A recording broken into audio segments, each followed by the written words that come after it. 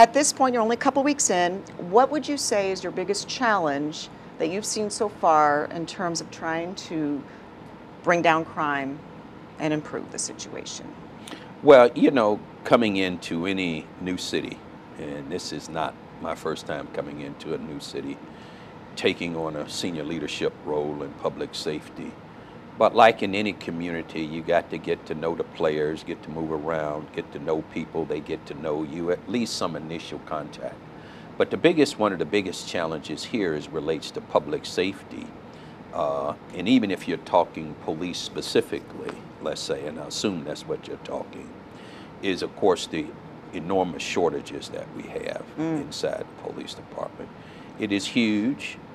Anytime that you lose 250 plus police officers over a short period of time, that's a huge impact upon any agency. But the department itself has really been working hard, trying to manage itself around those shortages and still trying to respond to calls for service and doing it in a professional and respectful way. So I admire the work that they're doing in police, but it certainly is a major strain on the men and women who are out there every day, and the amount of overtime and et cetera that they work to help fill those shortages.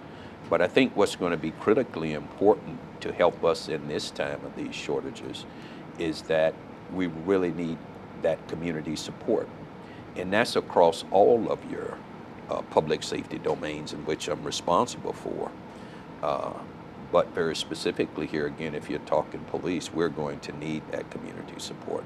Because community are able to see things, hear things that we may not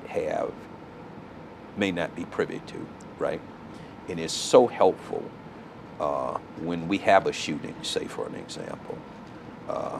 We know there are people out there who are witnesses. We know there are people out there who talk to other people. We know that that exists, but we need folks, even if they just call anonymously, they need to tip off our investigators as to where to look, who to somebody that we can identify and begin to do some work around. And that's hugely important because we have a lot of cases that we can probably follow up on a lot better, but we need that community support in order to do that. Now, notwithstanding the fact that, yes, we know we still have challenges in building relationships across this city, and we're working hard in terms of trying to do that. And we're going to continue to do that. But if you think about all your public safety domains, all 5 of them in which I'm responsible for that report to me, it is just so essentially important, whether it's in police or fire, 911, emergency management, Office of Neighborhood Safety, wherever it is so important that we have community involvement when it comes to our crime fighting efforts and in keeping the community safe altogether. Now, you touched on 2 things I want to follow up on. One of them being staffing. I know there's a marketing campaign that's about to come out, I think the city's about to choose a vendor for recruiting purposes. I think it runs like 16 or 18 months, this effort. Will we likely, with that, try to, with our staffing shortage, poach officers from other cities kind of thing, or will you be focusing solely here in Minneapolis and maybe the surrounding area? The competitiveness of trying to recruit police officers at this very moment in this space where time we're in is an issue across the country. It is an issue across the country. We don't see a lot of young people who have an interest of coming into the profession for a variety of different reasons. We have a younger generation of young people who are choosing to do many other things. Some things independent of working for anyone, and some of them may move around 2 or 3 years. They're jumping from jobs to job, and the literature will point this out. So police are affected by that as well. Public safety is affected by that as well. So our recruitment efforts are going to have to be far more different, I believe, than what they've been in the past. So I have asked one of the command staff deputy chiefs that I met with here just a few days ago and shared some ideas with him in terms of some things that we can begin to do locally right here in this community in order to target resources from outside our own community. We have a very broad, very diverse population of people that need to be representative of all of our public safety platforms. So we had an in-depth conversation, and there are some things he's currently working on at my request and his input as to being far more idealistic, if you will, because we got to come up with new ideas. We just can't advertise on social media and think people are going to come out. We're really going to now have to take this whole recruitment game out into the community locally and out into the community nationally, because there are police departments that are going from state to state now in their recruiting efforts, because we just can't wait for people to find us. We have to go out and find people now. We have to be creative about it. This is a great community, a beautiful community. The salaries here are very competitive. The opportunities for growth in the department are great. So it's not just looking for those who are laddering over. There's a process for that. But the real numbers are going to be really in those that we recruit nationally and locally in particular, because I truly believe there's a lot of local talent here, but we have to show an interest in them, and we have to let them get to know us and see us up close.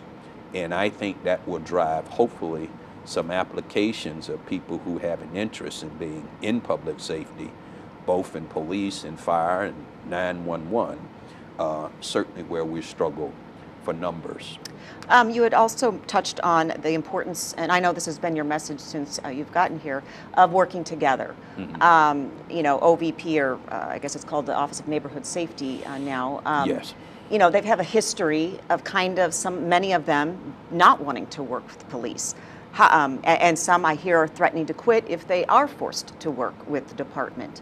How do you get this, and some council members have this anti-police sentiment. How do you change that when you really want everybody to basically not feel that way, or at least to say, okay, but I'll work with them? So let me be perfectly clear about something. The only thing I'm interested in is the public safety of people throughout this city. The 430,000 residents that live here and the thousands of people who come into this city every day to do business. That's what my primary concern is. You know, the anti-police sentiment is the opinion of those who choose to take that route, mm-hmm. whether they're elected officials, whether they're citizens in the community or whatever. But something I'm going to be very, very clear about. We're going to have public safety in this city, and we're going to have police in this city, and we're going to, from where I sit, do everything that I can to make sure that we have a public safety platforms across all 5 platforms. We're going to make sure that they're responsive to the community in spite of the shortcomings that we have in numbers, that they're going to be respectful, they're going to do things that are constitutional and legal and ethical. And that's the goal here, and that's what I say to them, and that's what I expect for them to go out and do every day. And they're out there doing it at this very moment while we're speaking. We can not continue to look in our rearview mirror. We have to learn from the mistakes we made in the past, but at some point we have to move forward. And in moving forward, that means that how do we build public safety platforms in which people in our downtown communities, people that live up north, people that live south in the city, feel that they have a relationship with their public safety community in which they feel confident in. We have to work at building that, right? Mm-hmm. We know we do. That's an ongoing thing. Every call for service we go to is an opportunity to build a relationship. Some people are going to be receptive of the service, some people are not. But I think for any of us that are in a leadership position, especially elected officials and those in appointed positions, we have to at some point understand the importance of public safety, because our responsibility, regardless of who we are, we still have a responsibility to the public in which we were elected by, in which they were elected by, in order to make sure we have good public safety. This anti-sentiment, this negativity, this hating on police is not going to get this great city where it needs to be.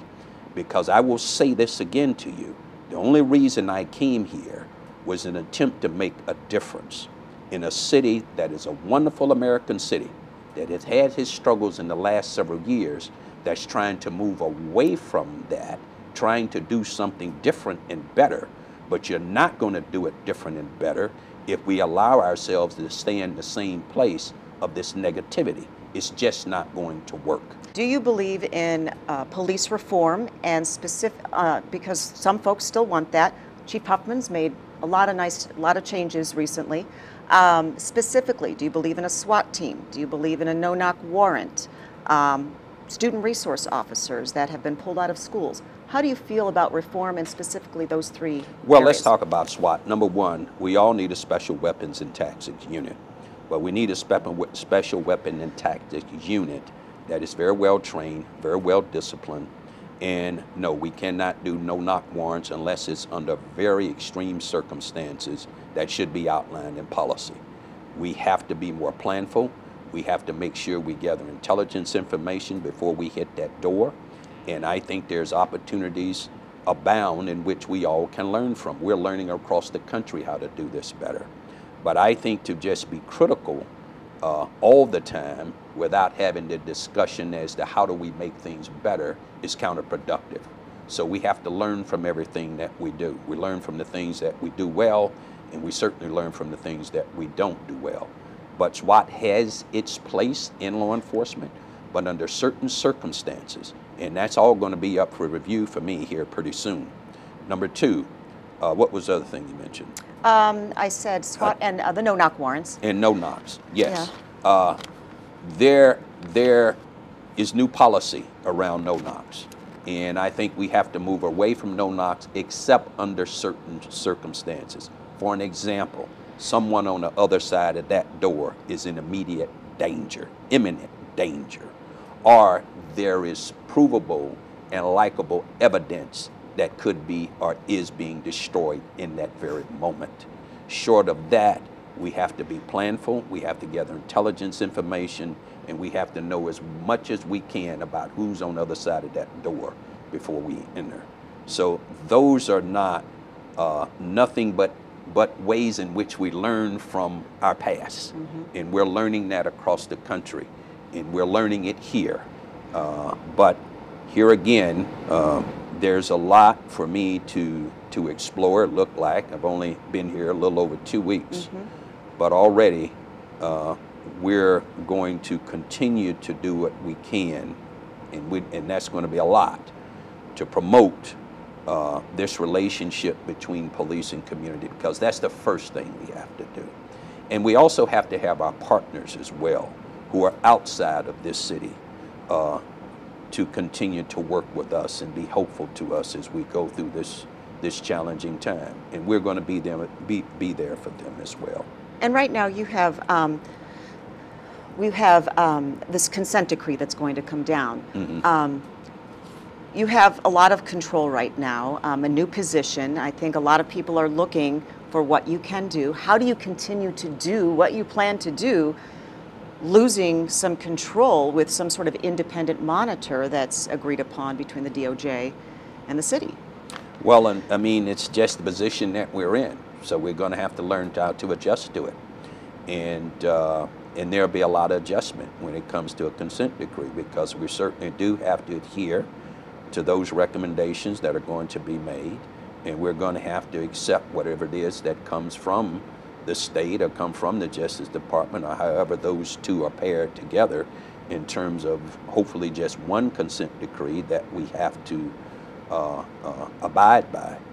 But we just have to accept that challenge, and we have to and we will accept it, as you heard the mayor say, and we're just going to work our way through that consent decree. This is where we are, and I knew that coming into this, there was a possibility for it, and it's certainly not a position that you want to be in, but it appears that it is going to be the position that we will be in. So we adapt, we adjust, and we do what we need to do to make it work for this community and to make it work for this department in the long run. These are challenges. We don't run away from challenges. We shouldn't run away from challenges. And we should not continually criticize ourselves in this community, because there are people who like to criticize their government, their public safety platforms, their police more specifically. But quite frankly, this is not a time to criticize. This is a time when we really have to come together. We really have to find ways in which to move our city forward together, because that's the only way we're going to remain a strong city. That's the only way we're going to pull ourselves out of this recent past that we've been stricken with here, and the perception of how people see us, not only in this community, but across the country. And we have to find our way back, and we're going to find our way back. But it's going to take all of us to do it. And I will say again, to the naysayers and to the haters that are out there who seem to find some resolve in kind of helping keep this city in this place, it's not going to work. We're going to move forward. And I'm going to challenge anyone who push back on public safety just because they think they can. Because this is not going to be some punching bag. This is going to be an opportunity for public safety in this city to move forward, to give the people in this city what they need: professional, courteous, constitutionally driven public safety. And that's what we're going to do. And anything short of that is not going to meet the qualifications for me, because this is not hard work, quite frankly. We make it harder. Nobody outside of this city is making it hard for us. It's those who reside here oftentimes who cannot, but everybody got to do their part, everybody, including the media, in terms of how you even report out news, including the community, who oftentimes constantly report this or talk about this anti-sentiment towards policing. It's not a time for that now. We really got to come together in the community. I'm going to take that charge. I'm going to take that lead. And people want to push back, they can expect from me to be pushed back on. Because, I was going to. No, give her one more. Go ahead. I was going to say this is not a race and a marathon, and what would be maybe the first change that's obvious, under your direction. But I think it's going to be this idea of unity. Right. Right. Okay. How long do you think that is going to take you?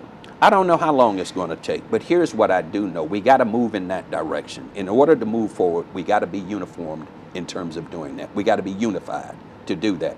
There are going to be people who want to move forward, and they will. And there will be those, no matter what, they're just not going to come along. But I'm not going to wait for them. We got to move forward with folks community people who want to move forward. That is it. You're always going to have the naysayers. No matter what you do, it's not going to ever be good enough. All right. One more question. There's an extraordinary amount of money going out to this community group, activist group, this community activist group, and there are a lot of good ones out there. How do you get? There's a lot of overlap as well, and there's even competition because they're all trying to get money. I hear the stories behind the scenes. How do you manage that so together, there's some sort of organization to what they're doing? As of this week, the Office of Violence Prevention, or the new Office of Neighborhood Safety, they certainly do finance a number of these different programs throughout the city. And one thing I've asked the acting director, as of this week, actually, will be sitting down with me, going through each one of those programs in terms of the service they provide, how they provide it, how long they provide, and they've been providing it, and if there's any data to support the effectiveness of what it is that they're doing. Because I totally agree with you. There is a lot of programs that are out there, but what's the effectiveness of it? Right. And that's what I'm going after. And so I'm going to be addressing that actually here in another day, because those are going to, because I'm going to be asking a lot of tough questions internally to each one of those domains in which I'm responsible for. But if I can encourage anything, is for you all to be able to get out in the community through this interview and through other interviews, the opportunity that we got to move forward together. That's the only way we're going to reduce crime in this city. It's not going to be one individual. It's not going to be just the police department by itself. It has to be a collectiveness of the community at large. We have a huge downtown business community of corporate 500 companies that are certainly need our support not just police support, but community support, because that's where we thrive. We thrive through business and industry. That's what drives the economy. That's what creates jobs. That's what creates opportunities. And we have to be able to do everything that we can to protect that. And all of us have a responsibility, because there are people that live throughout this community on the north end of town, in the south end of town, who want good policing. And to have good policing, we all have to be able to do it together. Thank you for the opportunity to be here with you today. I appreciate it. I Thank really you do. very much. Thank you.